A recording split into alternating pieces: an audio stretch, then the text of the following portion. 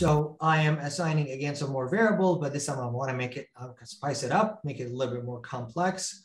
So I'm assigning, I'm basically defining a variable called A, assigning 5. And then here I'm doing a B, but then I'm doing a math operation right off the bat.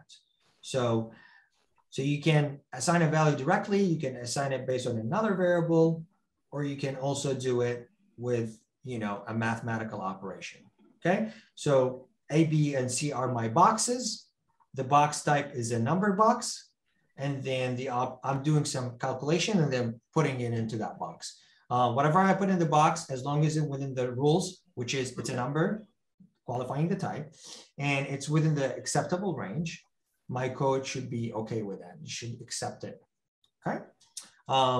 Let's do like a quick test here. So, I define this variable, 1, 2, 3, and I just want to print it out.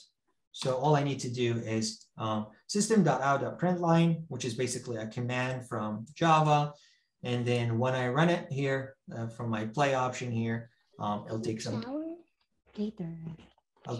seconds to kind of like load, and then it prints the value for me. 1, 2, 3.